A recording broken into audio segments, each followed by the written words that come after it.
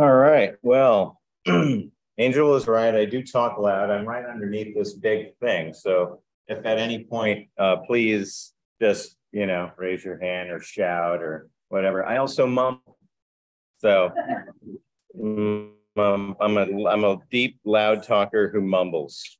So we got that going for us. All right. So I'm logged into about 7 Zooms right now. Let me just get rid of some of these. Here, is it? Okay, it sounded good in there. So, all right. Fortunately for everyone viewing at home, they're only going to see like this much of me. So that's good. And let me just, are we going to go for, oh, we're live. Oh, good grief. Realize we were live. All right, well, let's get started here. I'm going to go ahead and share too much of my, there we go. I am that guy who's doing a prezzo from Google Docs. That's me. I'm the guy, and it's even going to cover up my screen. It's going to do all kinds of things. So here, this will be a first for me. Let's see if we can get into here, get into here, get into here. How's that look? Does that look ridiculous? Like what? I can't get this stuff off the screen. Is that great? Am I off the screen there? I'm trying to get this off the screen. Get off the screen. And this dumb thing is going to stay here, isn't it? Okay, good.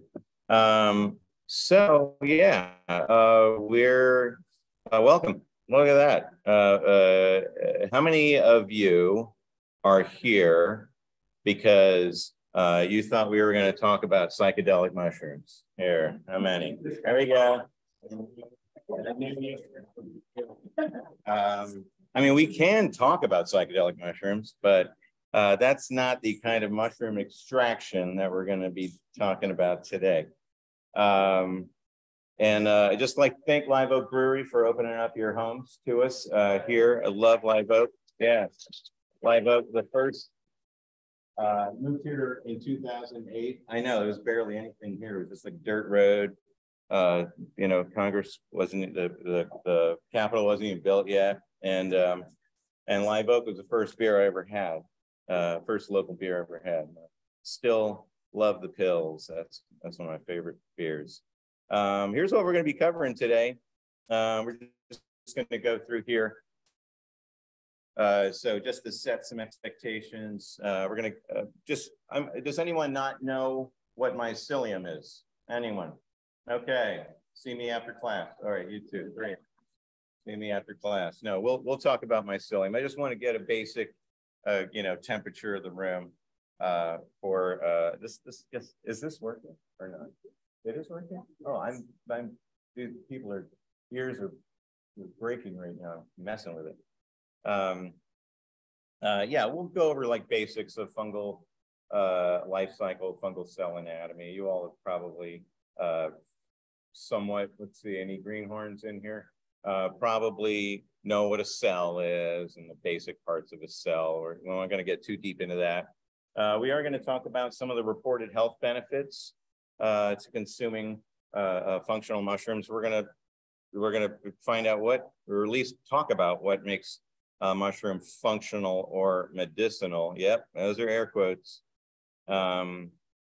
We are going to talk about the widely researched mushrooms that are considered to be useful to humans. We're going to talk about the various compounds that can be found in mushrooms that are beneficial or reportedly beneficial to humans. We're going to go over how to access all these beneficial compounds that are found in mushrooms, in fact, found in all fungi. We are going to go through some basic extract and tincture making terminology so that we can all know what we're talking about when we're talking about it. Basic equipment and supplies. Everyone here live in a house with a kitchen or a domicile with a kitchen? Everyone? Yeah? Good. I saw 3 hands. Okay.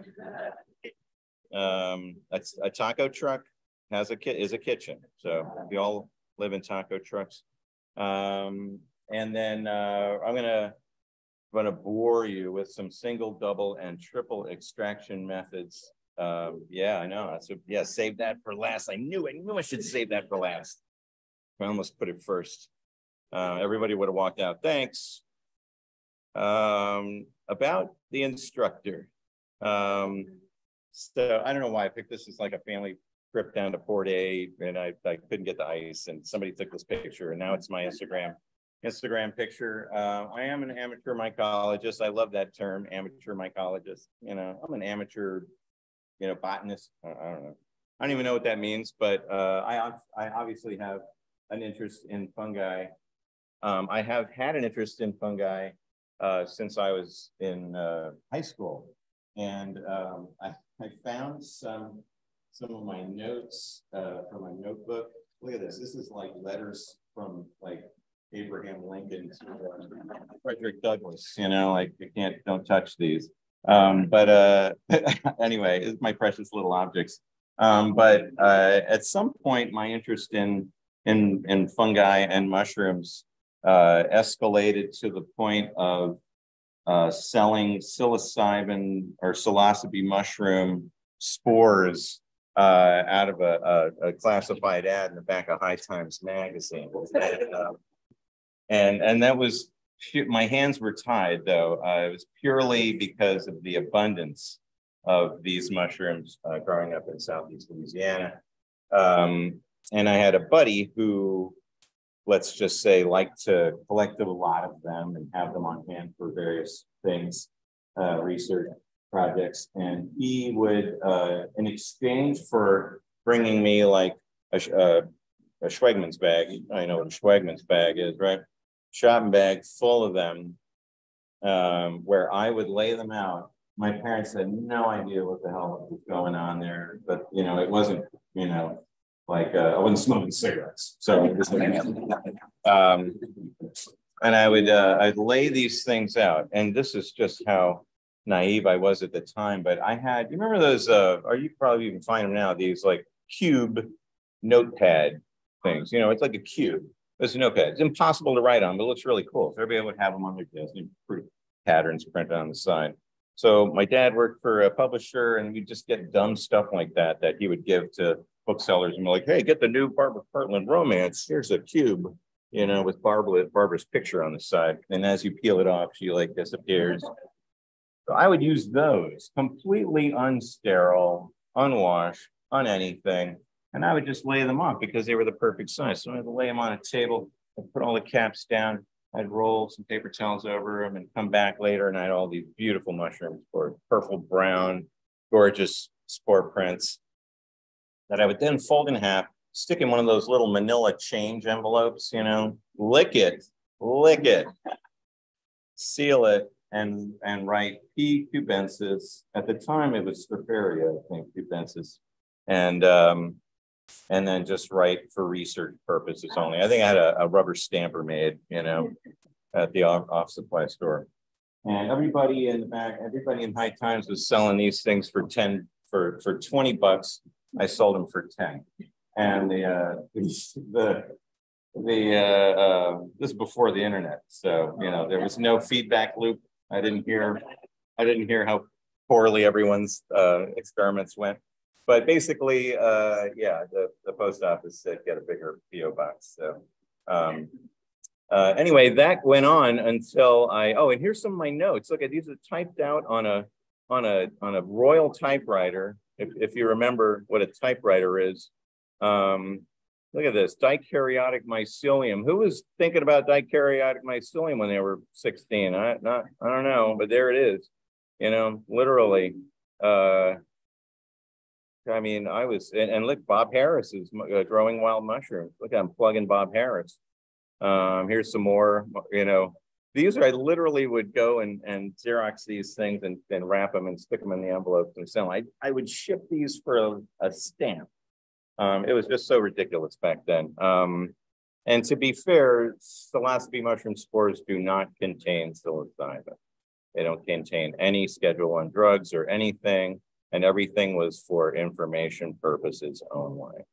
And then eventually we got a letter from the government. And then my dad has the same name as me. My dad is senior, I'm junior. And our company was Nuke Force Labs. And I was like, look at this font. This looks kind of medical. scientific, let's use that. It was like the lecturer said you had to smear down onto the paper. So we got a letter that just said, you probably shouldn't do this.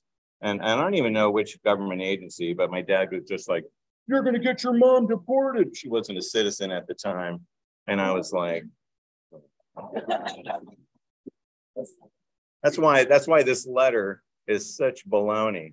Dear friends, Nuke Force Labs was recently informed by the federal government that we must close down all operations immediately. However, you can still purchase philosophy sport prints from the remaining supply at $4 each. You know, the remaining supply was as many as my buddy Roy would bring over. You know, boom, I'd do those. And then, oh, and I built a dehydrator out of a giant, you know, Bubba shrimp boat ice chest and a light bulb, you know, just lined it with foil and put cookie sheets in there. So I would give him back powdered mushrooms he would bring me. And it was just a wonderful symbiotic thing. These spore prints are proven fertile. I don't know how they're proven. I was growing them, but whatever. Growing mycelium. And are still sealed in original packaging. We're very sorry about this short notice. Thanks, Nuke Force Labs. Anyway, just a little bit. I'm also a tinkerer. You know, I always have to know how things work. I'm a born skeptic, so you have to prove it to me. And I will try anything once. So my interest in fungi started because I saw them and I got a camera and started taking pictures of them. Then I got a book, Growing Wild Mushrooms, I think was the book, and went into the Honey Island Swamp, beautiful, gorgeous natural area in Southeast Louisiana, where it was just a fungal paradise. I mean, just mushrooms everywhere, tripping over them, edible mushrooms everywhere. So I would pull angel wings, oysters, you know, all sorts of stuff out of there, bring them home and cook them and eat them. And so my life took different directions, blah, blah, blah. Eventually kind of came back to my interest in here. And here we are. Here, the mycelium. Who are the people who didn't know the mycelium? 1, 2, 3. Okay. So everybody knows a mushroom, right? We're just going to go with this spike and cat mushroom. And what with gills. But yes, they're all different, I know. But we're just going to use this just for an example. So we know that there's this circular thing that happens with the life cycle. The gills are lined with basidia. They drop spores. Those spores will germinate, creating hyphae. Those hyphae go out, try and find each other, find like-minded hyphae to get together with, and they start all wearing hats and armbands and stuff like that. And then they form a mass called a mycelium, okay? And that mycelium will just continue to grow and flourish. Sometimes it builds mycorrhizal relationships with trees. It does all sorts of things. But eventually, if the conditions are right, it will create these primordia. Those primordia will sometimes turn into little tiny baby mushrooms, which then grow up and start that whole cycle all over again. The important part to know really about all of this is not a chicken and egg thing. It's more just that pretty much every part of the mushroom is comprised of the same thing. It's all mycelium, it's all hyphae. It's just in different stages of its existence, if you will. The current landscape of mushroom, medicinal mushroom, and all of that is a war zone between the fruiting body people and the mycelium people, you know, and it's like, ours are better, and ours are better. And then you look at the research and it just says they're all better. Like, they're both better. Like, okay, all right, so. But I get it, it's marketing, and there's a ton of money being made right now. Can I ask how many of you are buying commercial products, like mushroom products? Yeah. Don't be shy, don't be shy, come on, look at this. I didn't buy this, it was given me. So looking at all of you. Mushroom coffee, right? We're all going mushroom coffee crazy in this country. Mushroom coffee. You could make mushroom anything, mushroom soup. So there's a ton of money being spent on that, but and you also know how much this stuff costs, right? It costs a fortune, and it's instant coffee. You're paying a fortune for instant coffee because you love the taste of instant coffee. I'll drink Chevron coffee. I'm not that coffee person where it's like I've got every device to make the coffee, but styrofoam cup Chevron coffee is good. Actually, pit stop. Go get my oil changed. They've got that thing. I go like at 3 p.m. They got that urn that's just sitting on there baking. You can see where the line was and now where it is. Stack of styrofoam cups, and I'm like, pour me a hot one. So yes, we're doing a lot. We've gone mushroom crazy. A lot of mushrooms, getting into everything. And the reason being is because of all sorts of very unique things that are found in the fungal cell walls. So down here in the bottom right, we've got basically the tip of a hyphae. Let's just say that the green band at the top, those proteins, that would be like the edge, the outer edge of the cell wall. The proteins there are manoproteins. They basically function like sensors. So they sense, is this food? Is this another organism? Is it foe? Is this a mycorrhizal relationship? And so they send the information back and forth, like, do I need to produce an enzyme that will metabolize the thing I'm pressing against? Do I need to provide some nutrients and see if this thing will give me some sugars or whatever back that I need, et cetera, et cetera? Or do I need to produce some novel antibiotics to eat, kill, and then produce some enzymes to eat the thing? Remember, mushrooms' stomachs are on the outside. We're just like that. They're just like us, except their stomachs are on the outside. Everything they touch is potentially a meal. Right underneath that would be this layer of interlaced beta glucans. That is the super exciting part of all mushroom research right now, and is the predominant sort of component that you can extract relatively easily from all mushrooms. All mushrooms contain beta glucans, some a lot more than others. So it's just something to know about. Tightly bound, and I love that this graphic, I just found these graphics, so I redid the type because I didn't like it. But I like that these are designed as bricks, because that's what they are. This chitin is this really, really tough polymer that is binding the beta glucans to the cell membrane. The cell membrane is what separates the inside of the house from the outside of the house. Inside are all of the vacuoles and all the other nucleus and the other various components and cytoplasm and everything that keeps the cells alive, and then does this little transfer of either resources or information. Ergosterol is part of that process. These transmembrane proteins as well. There's the beta glucan synthases that actually produce the beta glucans or collect those and convert them into the form that is needed to build the cell walls. And the reason that these are designed this way is because these fungal cells are growing in that dirt right now.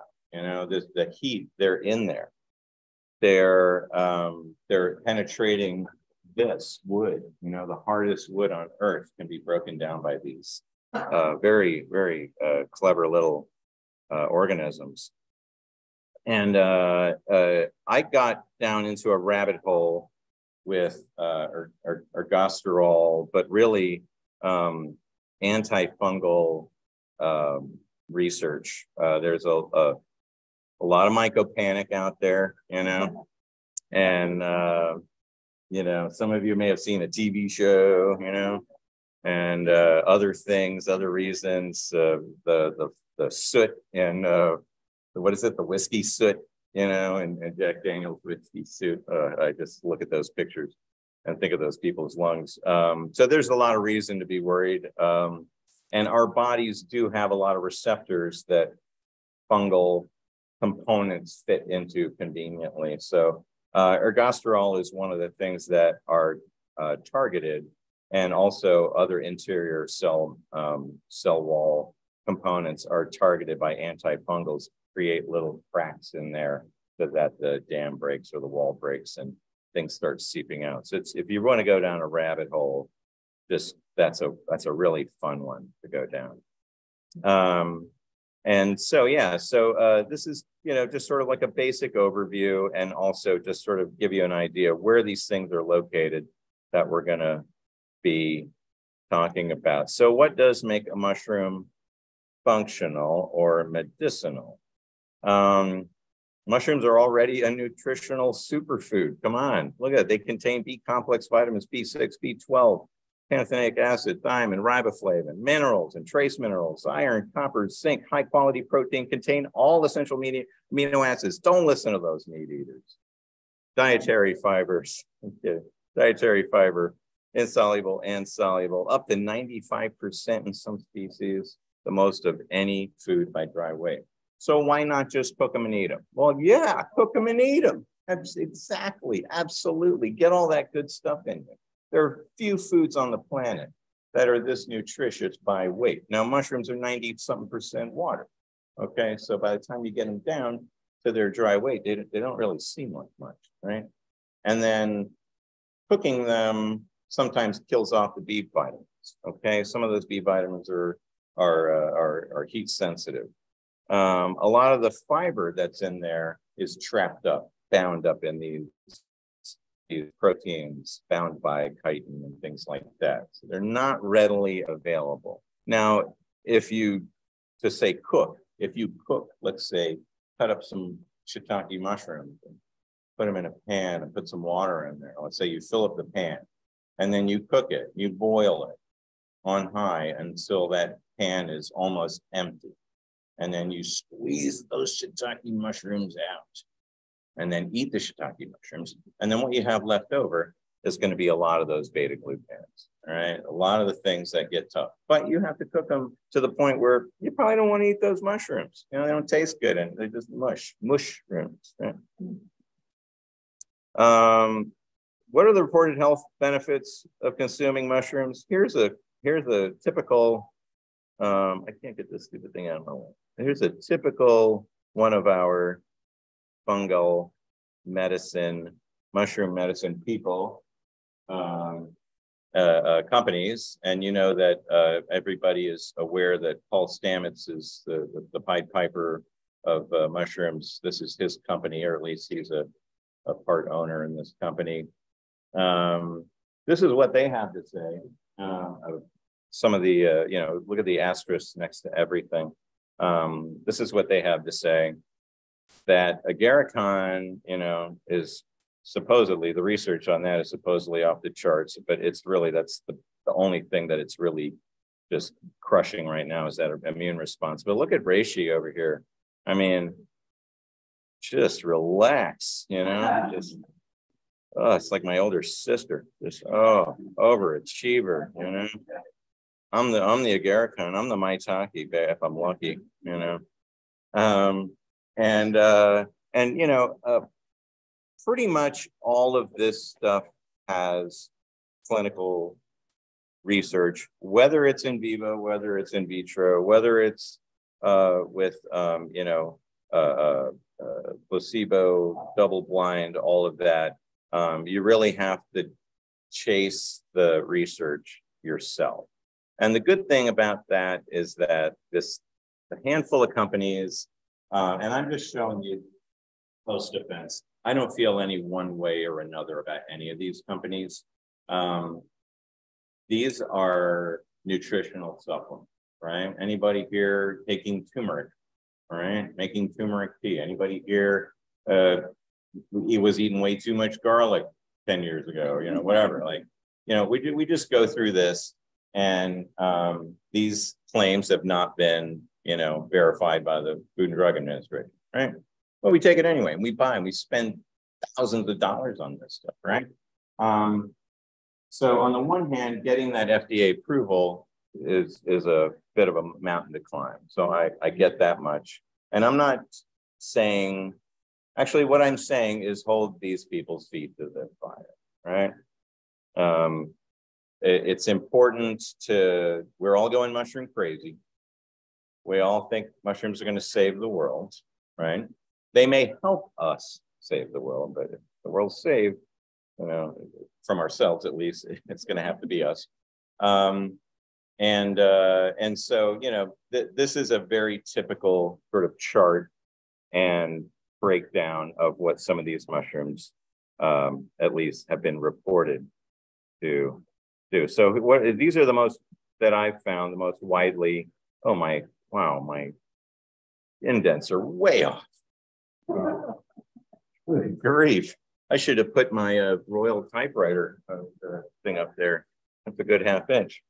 So these are the ones that are most widely researched and have at least multiple sort of confirmed benefits. Chaga, cordyceps. Who here, show of hands, takes chaga? Anybody taking chaga, drinking taga tea or anything like that? How about cordyceps? Lion's mane. I'm sorry, what are we talking about? The lion's mane joke, reishi. I know this is the same hands because you're all taking these things. Shiitake, or as my daughter says, shiitake mushrooms. And turkey tail. Anyway, one turkey tail. Oh man, that's the best one. Compounds. I know it's the least. It's like the most plentiful. You could probably go out and find, like, on these grounds, I could probably go and find a pocket full of dried, turkey tail on these grounds right here. They're so plentiful, especially in central Texas, and they are great decomposers of invasive species like ligustrum and things like that. So the compounds that we are really excited about, the majority of the research is in beta-glucans and chitins. These are polysaccharides, polymers that are not digested in our upper GI. So they get a chance to pass into the lower intestines where they're absorbed by these ancient receptors. I love talking about ancient receptors because the fungi were around and these receptors were around in our anatomy at the same time. So just like other mushrooms, where there's a plug, there's a plug that fits into a socket, that's always been there. Anyway, these receptors called macrophages, they'll break down beta-glucans into these little activated particles that then go and attach themselves to baddies, like viruses, bacteria, tumor cells, and things like that, and basically mark them. And what happens is they're like walking around, and all of a sudden they get attacked by antibodies, they get attacked by natural killer cells, T cells, whatever it is, because they had a sticker on their back. They had a kick me sticker on their back. The macrophages are also mobile, so they can transport these particles to danger zones. They can get into the marrow of bones. They can, cross organs. It's a fascinating thing. That's another wonderful rabbit hole to get down into. Terpenes, phenolic compounds, these are much lighter molecular weight compounds. Terpenes are hydrocarbons. You probably hear about terpenes from the cannabis industry. It's all about terpenes. That's to what, let's say what tannins are to wine, terpenes are to cannabis. So it's super hot. A lot of research around that, but fungal terpenes located in the organelles like the vacuole, the Golgi apparatus, all those things, have shown anti-cancer, antiviral, anti-inflammatory, antioxidant, anti. And they come in many forms. So like monoterpenes, sesquiterpenes, diterpenes, triterpenes. And the thing to know about that is, and there's actually starting to be a lot of research around diterpenes and triterpenes in lion's mane mushrooms. Because those are showing even more activity in the sort of neuroregenerative, playing fields. The thing is that along with these phenolic compounds that pretty much have the same thing, some of these are familiar, like tocopherols, flavonoids, phenolic acids, polyphenols. You probably heard about these from other foods, other superfoods.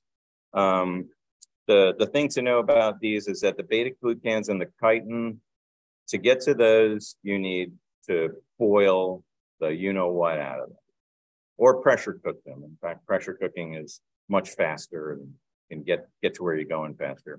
Whereas the terpenes, phenolic compounds, some of them are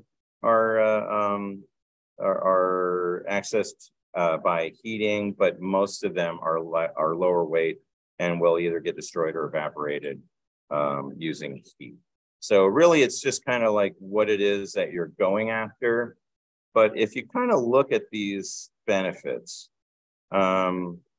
it's hard to go, I want to like activate my immune system and my natural killer cells, but I don't think I want to, do any anti-aging stuff. It's not, there's very few things on here that you could have an argument against, accepting a benefit of. So I kind of look at it as a sort of, what's a good metaphor? I was going to say a hand grenade. Why is everything like war? I was going to say buckshot, everything is like in Texas. It's a big, we're a big target, and it's hard for this stuff not to hit part of us that doesn't help us. Let's just put it that way. Let me hurry up and get out of that metaphor. So how do you access the beneficial compounds found in mushrooms? So yes, in order to become bioavailable, these compounds need to be made into an extract or a tincture using the dried fruiting bodies of mycelium or fungi. And what about efficacy? Oh, I don't know. Let's go over here and talk to our friend Paul Stamets and ask him about efficacy. They'll tell you it can't be measured accurately. Let's go to another mushroom medicine dealer, and they'll say that you test it and you're going to get different results. So we don't talk about the beta-glucan content. So again, that's mushroom speak for we don't know, right? And we're using more rudimentary processes that don't yield predictable results, okay? Everyone in this room, if you follow what we're doing, we're going to be using rudimentary processes where you cannot predict the results, okay? But we're starting with some materials that it's almost like you can't fail, all right? Like these things are so chock full of good stuff that you really can't fail. So I kind of look at it as there's not much of a downside. I think if you have some kind of renal condition, or if you're pregnant, breastfeeding, well, those things are probably things like everything else, like Advil. You should probably talk to somebody before you take it. And I'll also say that, like, this is all my opinion. The views and expressed on Co-op Radio are not the views. Sorry, I do a show on Co-op Radio. Yes, so, get these guys off the hook. So how do you get these? Well, you could use a sock slit extractor. Look at that, man. I cannot wait. I'm on eBay right now. I'm on eBay going, oh, I want one of these so bad. Look at that. I know, it's just a gorgeous piece of glass. Look at it. That's like 17 pieces of glass. How is that going to ship? How do you get that to me? A guy with a storage unit in Bastrop. So yes, this is sort of how they do it for all of these studies. They've got to use these ridiculous. It's got like a column reflux still practically built into it. It's extracting it into this little paper filter, so you actually get dried extracts from these that you can then do all sorts of spectrometer analyses or whatever it is. Anyway. We're going to do it a different way. We're going to do it a very basic way. So let's talk about how we're going to do this. Any herbalists here or herbal medicine people? Okay. Okay, thanks for the warning. I'm going to say all sorts of wrong things, and you're going to be like, oh, God. He called an extract a tincture. So I went ahead and cleared that minefield by blaming Wikipedia for all these. So there you go. Go yell at Wikipedia. Tincture is basically just an extract of a plant, or I love this, extract of plant or animal material dissolved in ethanol. Animal or plant? Yeah, come on, man. Wikipedia. That's your crowdsourced encyclopedia. There you go. I'm gonna go in there like or fungal. I'm gonna get the animal.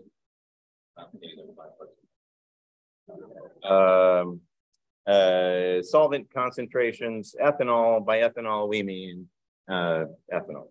So it's something that can be consumed by humans at the right dilution, not isopropyl alcohol, not denatured alcohol, not any other alcohol.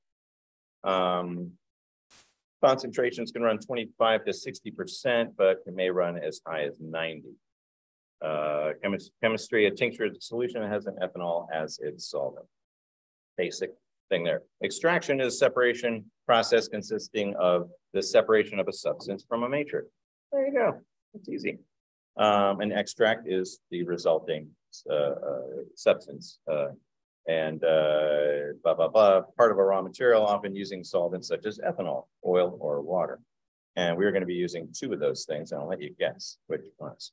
A solvent is a substance that dissolves a solute, resulting in a solution right here.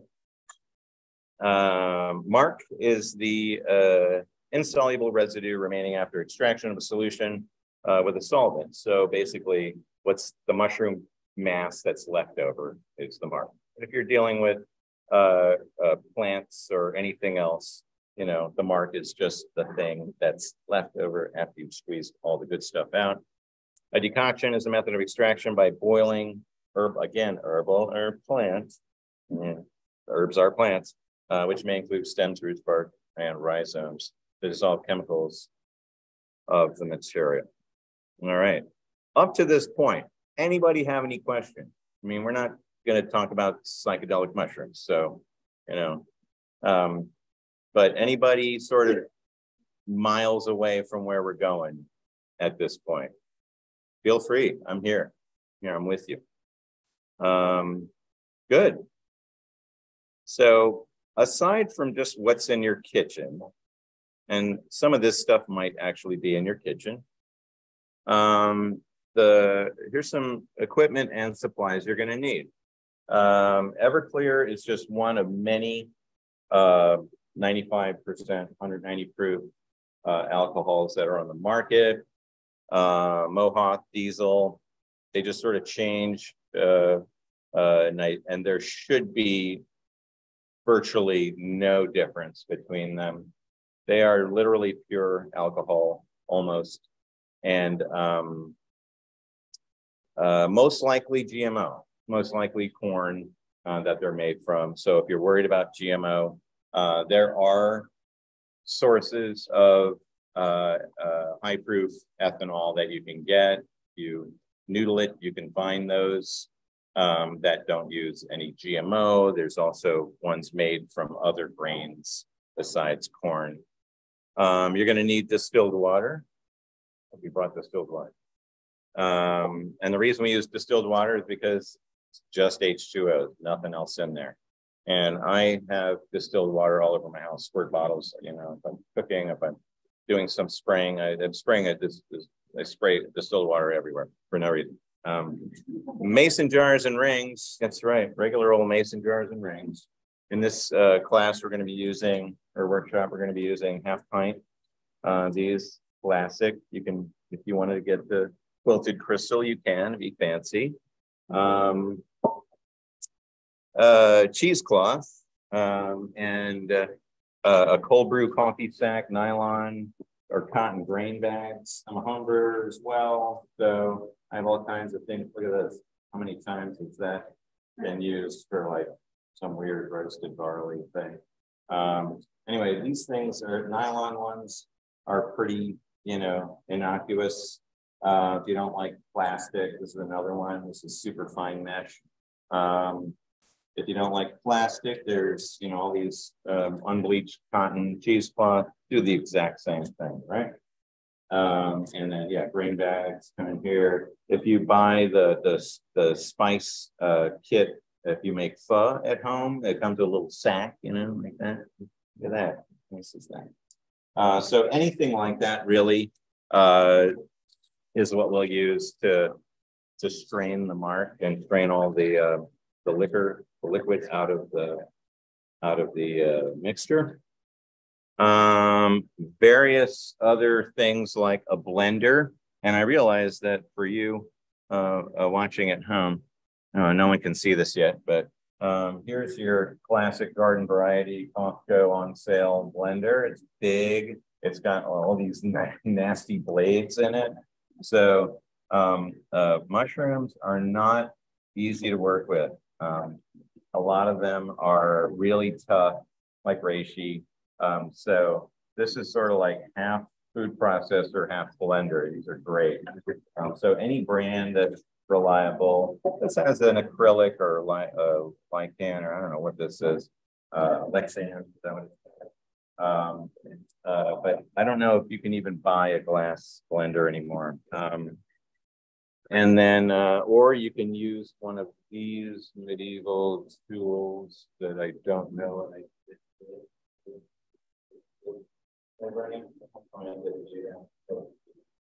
I'll cut some fingers off. What did I do? I leave it on. Oh, right. That's right. Right. This, you know, this is an option. You don't have a blender, but you happen to have one of these. I want to know what you do for a living. And that is an option too. As for, you know, just kind of going back to the thing, which I really think is funny. I like to have a variety of these jars. These half-gallon jars are available pretty much anywhere now, mason jars.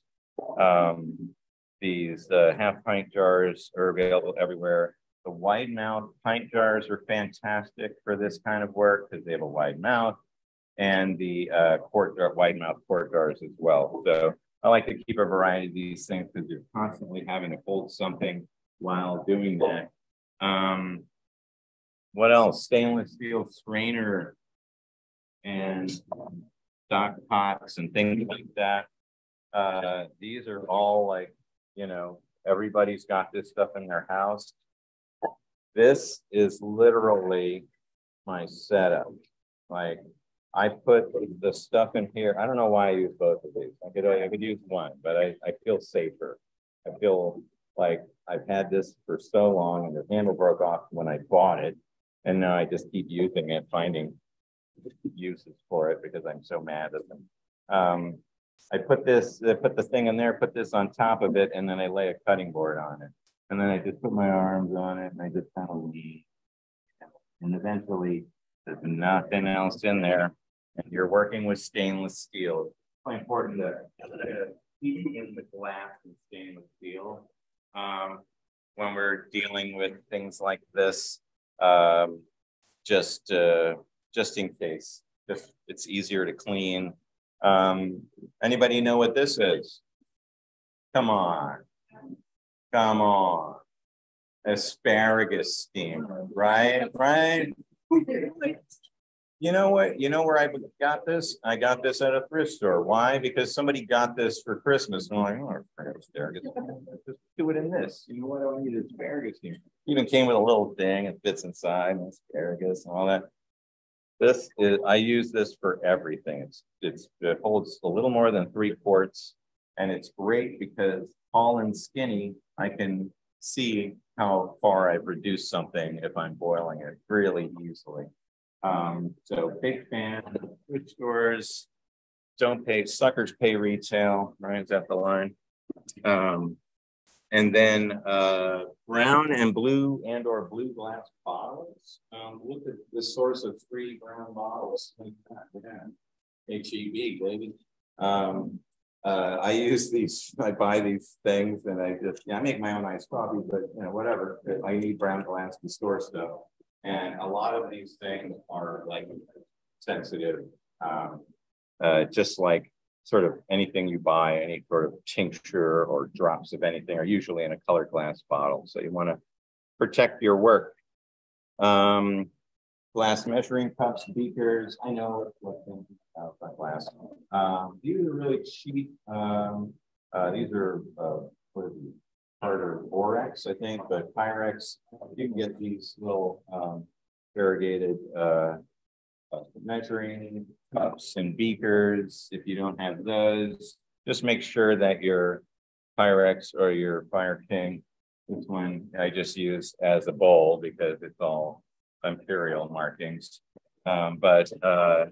Anything like this, these are great because you're sometimes going to be dealing with near boiling or very hot liquids, instantly. So yeah, sorry, I'm holding up these Pyrex beakers and things like that. So you want stuff that can handle the heat.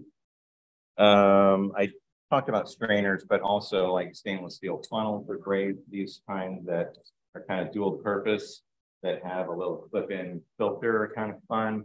Don't think that you're going to be straining your mark with that, but it's just kind of useful in other ways. Kitchen scissors. I didn't bring my pruning shears to cut the reishi. I don't know if you're a party. Oh, okay. Because when dealing with reishi, it's tough. It's really tough. And even like the most hardened pruning shears, these are great because it has this finger chopper right there. So you can really get in there. And we'll talk about dealing with tough mushrooms and how to deal with tough mushrooms as well. And if you're sourcing fresh mushrooms, a food dehydrator is great to have. I have brought a bunch of just foraged and purchased samples of reishi. I'm just going to pass these around. You guys can just pass them around. The big shiny caps are Chinese cultivated reishi, and then everything else was just sort of found around Austin. And these are super tough, and they are part of the reason why we have to really put a lot of effort into getting access to those things. That graphic I had of the stone wall here, that chitin, the bricks, is no joke, man. These things are tough. And yet there are some mushrooms that have this incredible tensile strength that when cooked are just delicious and tender. Oyster mushrooms, things like that. Anyway, they come in all forms. These are just various Ganoderma species, but I think Lingzi, depending on how you want to pronounce it, the Chinese pronunciation or the Chinese name for the original sort of mushroom of life is the one that I believe is the kind of official reishi, if you will, and the one that a lot of at least the Chinese scientific studies and the Japanese scientific studies were all done using. But we have our own versions of those here. They contain a lot of the same compounds. Some of them are in different concentrations, but we won't get into the weeds of that. That's taxonomy, of course. So yeah, we're just going to do an overview. I'm not going to read every one of these. We're going to do an overview of the various processes that we can use to extract these. I'm going to tell you what they're for and why. And then we're going to, I guess, send these out and you'll have these. So don't worry about writing down 40,000 steps. So the first one is just the most basic thing in the world, which is this single extraction using 80% ethanol. This will get both the lower weight, mostly the lower weight molecular compounds, some of the chitin, some of the alcohol, soluble beta glucans, but those are really a minuscule amount compared to what can be achieved by boiling. But this is something that you can just sort of do really quickly meaning like a couple of weeks of shaking this thing, squeezing it out, and you've got a tincture. Another sort of similar single step, which can be turned into a double, sort of slightly double step, is just basically boiling them and boiling them to consume them right away. These are some of if you notice, I know you're not supposed to be reading this, but I say here at the top, this is the single extraction, a simple process that uses any amount of dried mushroom. So there's no formula here. Whatever you have, I like to just sort of eyeball it, basically. This was broken up pretty well. This is reishi and lion's mane, broken up pretty well. They're not powdered. They're broken up pretty well. And it pretty much filled the jar. And then I put about 200 milliliters of 80% in here. And I got to 80% by using distilled water and the high proof grain alcohol. And I'm going to give you a link to a dilution calculator so you don't have to be like, what in the world? Because it's bonkers trying to do that kind of math, at least for me.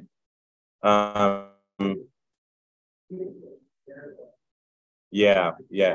You guys are going to get all of these. You're going to get all the steps. We'll put them in an email or something.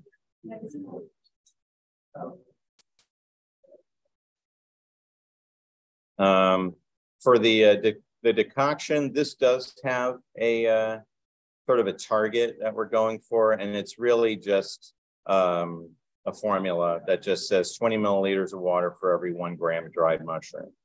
And what you're going to end up, you're going to reduce that by half. So you're going to end up with 10 milliliters of liquid of decoction for every 1 gram. So if you end up with 10, if you start off with 10 grams of mushrooms, dried mushrooms, you're going to add 200 milliliters of water. You're going to boil that down to 100 milliliters of extract. And you can just sip and enjoy that. You can continue adding water to that. Just leave it in your crock pot or leave it on the stove on the simmer. Just keep adding water to it if you want. The sort of rule of thumb is that if the color is amber or brown and the smell is richly of mushrooms, and all mushrooms smell richly of mushrooms, stinkhorns, we're not going to make any extract with stinkhorns. But that is just sort of an indication that you're getting some of those things. There's a lot of the terpenes, a lot of the things, the compounds that are released do have sort of extrasensory or sensory sort of markers. And then, if you just want to consume it that way, you can. Otherwise, you can let it cool down to room temperature, squeeze the mark out of there, and add alcohol to bring it up to 25%, which is kind of the bare minimum I would want to have to make something shelf stable, so you can keep it for long term. Shelf stable in the mushroom world and in the tincture world, it just seems to be a moving target. And I think a lot of it is because companies can't really make claims that they can't substantiate, or don't want to defend. So generally people say 2 to 3 years, shelf stable. Keep it in the fridge. It's probably going to last longer. It's in brown glass, in alcohol, you're probably good. But if you have a bottle, of tincture that's 3 years old, throw it away and make a new one, or get another hobby, because you're not that into it. You're just not that into it. So this is a fun one. This gets into some of the good stuff where you're going to do the double extraction. You're going to start with the tincture making, and then you're going to put that tincture aside, squeezing everything out of it, and then put the mark into your boil that. Do the same 10 to 1. This time actually 10 to 1, and you're going to end up with a 45% alcohol mixture at the end of that, which is wildly shelf stable. And you can adjust that just by putting less of the alcohol tincture in there if you want to sort of adjust it yourself. And the one that I do that is the most laborious and time consuming, how many steps? 17, is a triple extraction. And this is one that I have here. I have various parts of it here, and you guys can come up and look at these, and we're going to sample them. Get little sampling straws. I hope I have 400 as all you people are showing up. But this is my Turkish line. I call it Turkish line because it's half Turkey. It's 25% Turkish tail, 25% reishi, and 50% lion's mane. This is 80 proof. This was a triple extraction. This is an experiment. This is my Turkish and an earlier 4 mushroom extract that I had made, which was maitake, tataki, reishi, and turkey tail. And but these are the cold water extracts. But they've been brought up to 48 proof here. And then I have another one possibly somewhere. I don't know, I'll find it. There is anyway, so I want you to taste the difference between the full triple extract and just the cold water extract, is it will blow your the cold water extract. The reason I have this up at 48 is because I actually use this for making cocktails and as a bitters, you know, sort of in that stage. So old-fashioned lion's mane old fashions are amazing, amazing, and literally arrived at by soaking dried lion's mane mushrooms. Not dry, but dried lion's mane mushrooms in distilled water for 24 hours in the fridge and then extracting. That is not stable anywhere. It's not stable in your fridge. It's not stable on the shelf. So as soon as that 24 hours is up, you got to get that in the freezer fast. And that's going to freeze anything that's already started happening. So if you're wild foraging, you want to think about what you're going to be diluting, all right? Now, the way I do it, the water, and we're going to get into the process there, but just a little bit of background about that, because I'm a fermenter as well. And you're fermenting things, whether you see the results of it or not, you're fermenting things. You're creating an anaerobic environment where things that are used to living out in the air and breathing oxygen, you know, die and are no longer flourishing. And the things that don't live in that environment are going, yes, and they come out. And a lot of those are baddies. So we have to kill the baddies once that process is done. So I do 24 hours in the fridge. So I put ice cold distilled water in mine.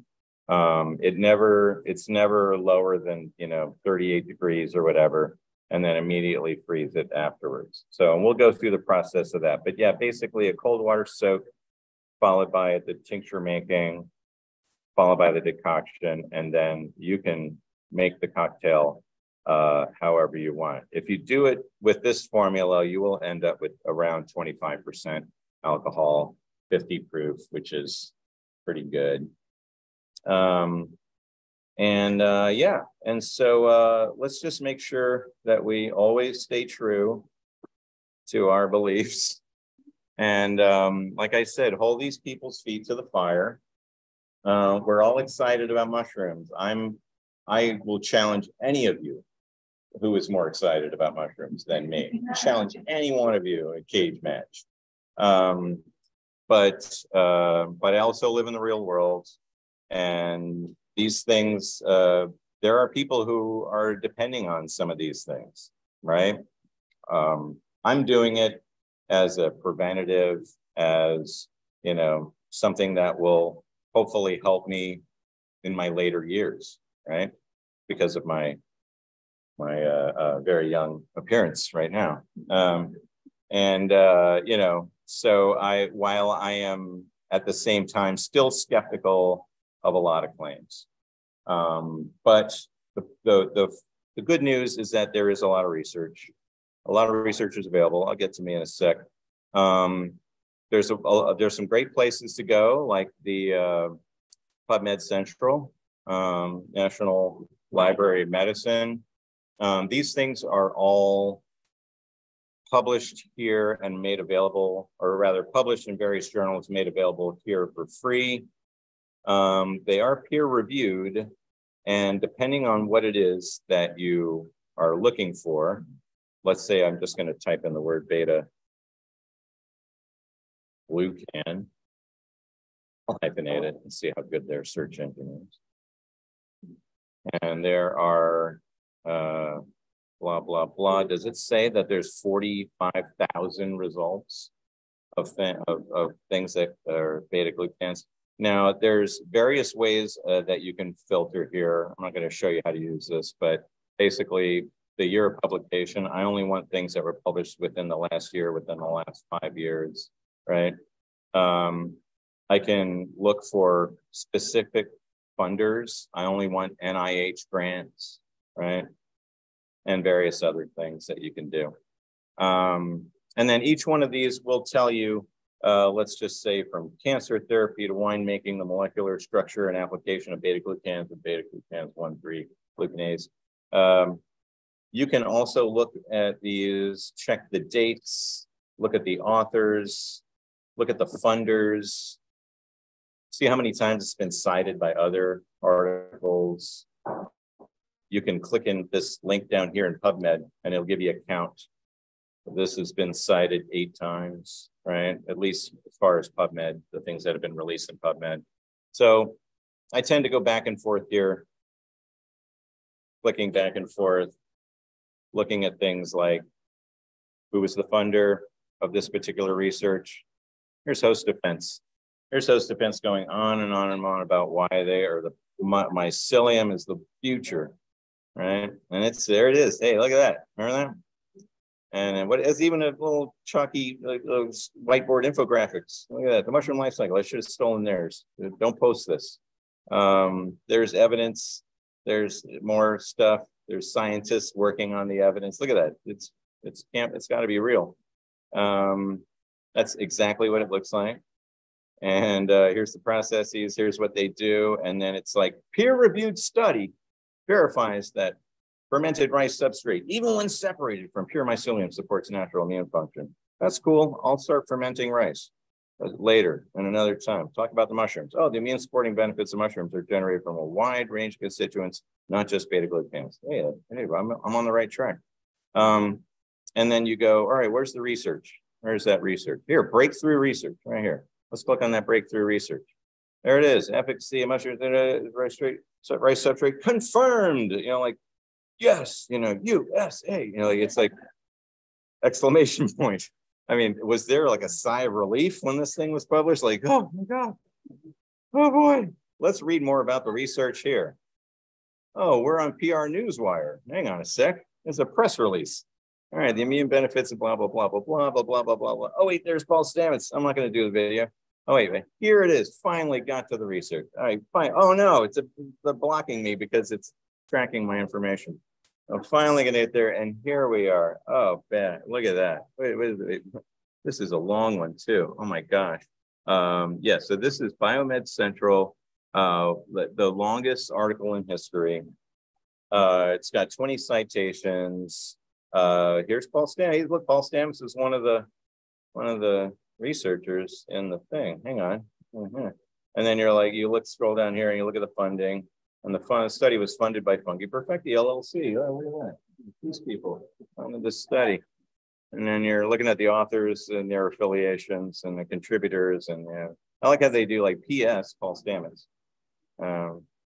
And yada, yada, yada. These people work here. These people swear that it's cool and all that. All right, so yes, and there's an ethics declaration at the bottom. So again, you're on your own, you know, but the stuff is out there. The information's out there. The way to get to it is out there, and you're all like seemingly curious, intelligent people. Otherwise, you wouldn't be here. And so I'll give you all these resources here and whatnot. You know, I'm on Instagram, but I'm linked onto all the other things from CPMS and whatnot. But yeah, let's, what we're gonna do now is we're gonna take like 5 minutes, get this thing set up in kind of an assembly line, and maybe we'll go like row by row and everybody will be able to come up here, get your stuff. Maybe we can get a beer, you know, because we're parched. And then we'll get into like the actual demonstration part of it here. Yes, question.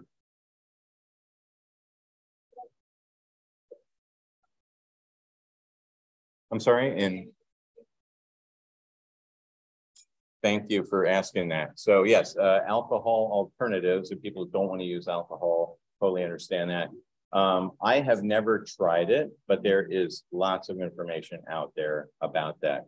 And that's going to be one of those things that is probably, you're going to probably have to find some analog research that is sort of like, well, these are the components, they're bound by this or whatever, they can be released using glycerin.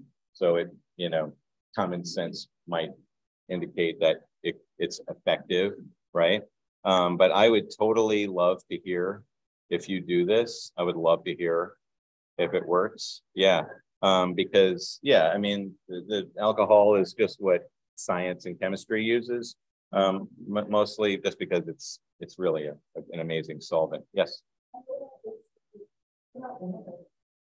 Vinegars, I mean, you know, the things, so long as I think the dilution is right, I think that I think there's probably some things that the acids can break down. I'm just not sure about the way that the ethanol is weakening the cell structure. It would make sense that like just packing these things in salt, you know, would do something. I just don't know of any research around that, but I would love to find out if you do something and that works. But fermented, you know, I mean, like live, the whole thing. There is some stuff around fermenting mushrooms. It's kind of like, you know, two worlds that want to be together so much, and they're really kind of weird when you put them together.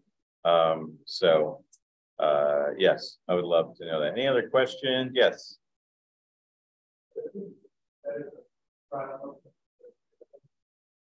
Instead of oh yeah, so I'm going to talk about drying and the sort of the things you need to know about drying them. I don't see a problem with freeze drying.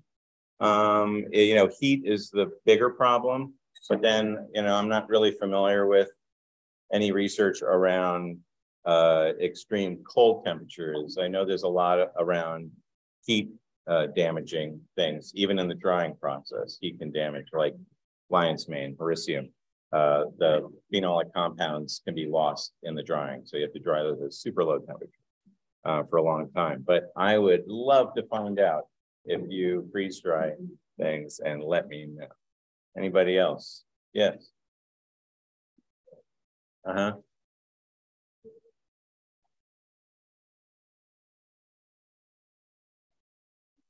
Oh, good question. So always dried mushrooms.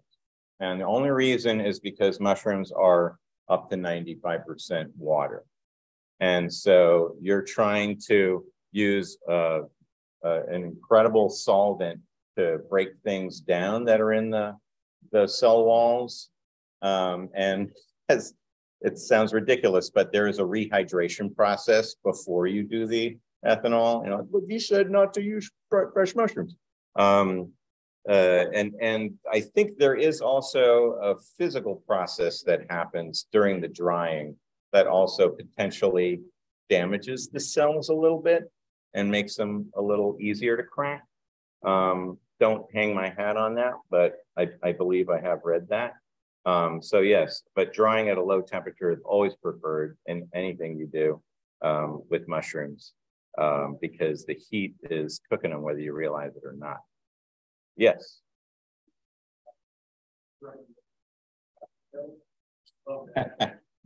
Yes. Uh-huh.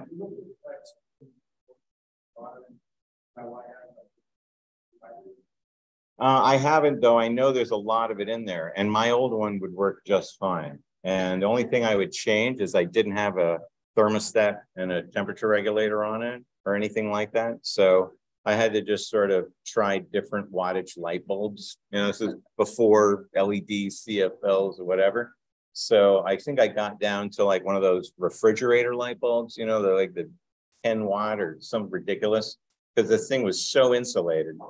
And I lined the whole thing with aluminum foil, you know, so it was just a hot box. I had to, the first batch rotted because I didn't vent it, you know, like there's so much trial and error. But I know that I was using cookie cooling grills or whatever, you know, cookie cooling racks, baking racks, because I just didn't think to just stretch my own, you know, mesh screen, like window screen or whatever, and just make one the size. It would have been so easy. But I think, you know, it's just really what you have on hand. I have one of those, you know, big stackable, you know, whatever, the one that everybody uses, you know, that I've had for 30 years, still works, you know, perfectly. But I am making my own laminar flow head. And so I am in the sort of headspace of airflow and things like that. So that'll be another workshop for another day. Yes. You are, and we can talk about that basically at the end of all of this decoction phase. You will end up with a paste, and the more that you break this stuff down, right, you get it into a powdered form, you can then just use your little jerky trays or whatever you use for jerky making or fruit leather making, and spread out your you know, extract and dehydrate it just like that, and then you can just break it up in a food processor or whatever you have. So yeah, you can do that. Make your own pills. Doesn't have to be in a liquid form. In fact, a lot of the mushroom gurus are talking about you know, you're missing opportunities and whatnot. It's like, you know, I have a certain amount of time, and just take it easy, mushroom guys. Speaking of mushroom guys, I'll go ahead and just throw these up here. You know, these are the shoulders that everyone's standing. Peter McCoy's, you know, seminal work, radical mythology, is the triple extract method that I still use today. And this book was when? What year is this? Do we know? 2016 is when this was published. So still holds up. And this is like everything to do with every form of mushroom. We all know about Paul Stamets, Mycelium Running. He goes into some of the early stuff, but this is like 2004, I believe, 2005. So these are still good, you know, good to just sort of, nothing is wrong in here. It's just not up to date, right? This used to be the sort of Bible of the whole thing. Oh, shoot, I do have that. Yeah. Let me stop the share. And let me put this here. There we go. Look, for all of you at home. Look at that. This is Rogers Fungal Pharmacy. I'm going to go backwards here. So we started with Peter McCoy. Radical mycology is the, you know, look at that. It literally has the things on the markings, like a dictionary or a Bible. Mycelium Running was the other one. Paul Stamets, you know, again, our mushrooms can help stay as well. Yeah, they will. They will help us. Rogers, fungal pharmacy, Robert Rogers. This is now, let me just see, 2011. So this is, you know, the research in here is as new as 12 years old, but most of it is still valid. It's just that we know so much more. But what's great about this book is it's literally just all the mushrooms. And it's a great book for identifying. It's a great book for, you know, just general mushroom information. And it's also an insane amount of citations in here. So at the time, in 2011.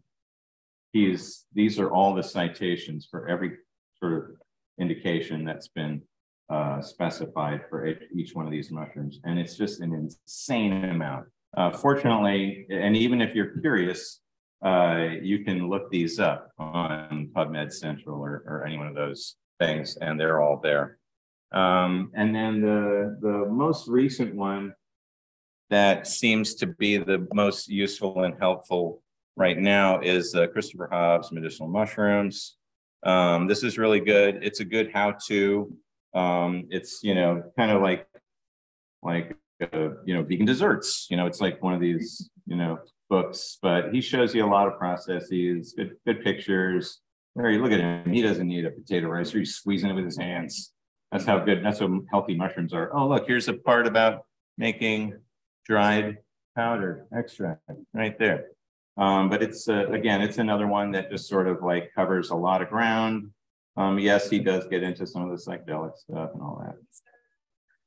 Yes, this will be in my. I linked to his ResearchGate page in our the thing we're going to send out because he has some good articles there. And then I am going down a separate rabbit hole, but this has been really helpful. This is a tiny little book here called A Very Short Introduction, Nicholas P. Money.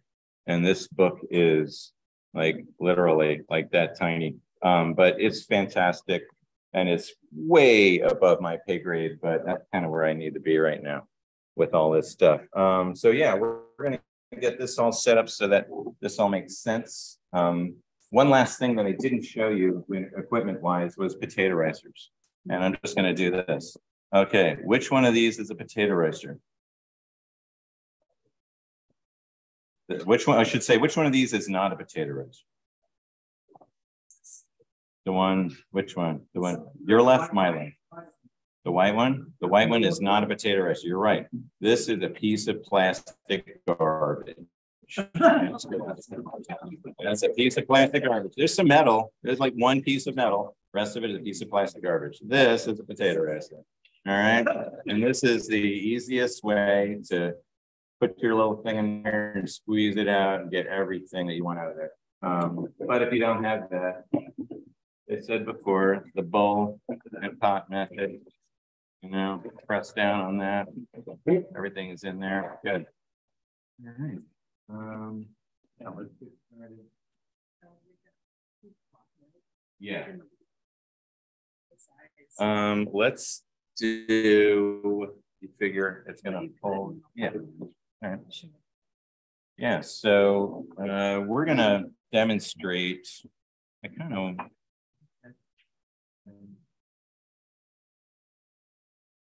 all right. Yeah, so we can do that while we're all right. So yeah, we're gonna take 5, get set up for the thing, and then yeah.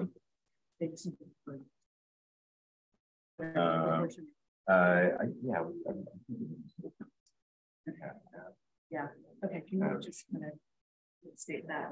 Oh yeah.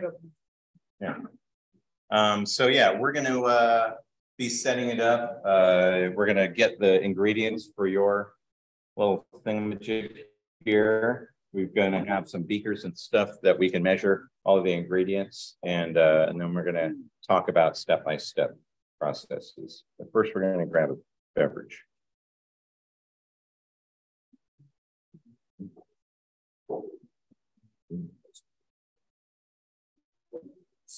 Oh, okay. You want to grab your drawing ingredients? You want to go ahead with this? You want to grab this one? This one is what everybody's going to do. And it's already, you know, at least a week old. Absolutely. Yeah, that's what you're doing with them. Thank you. Yeah, absolutely.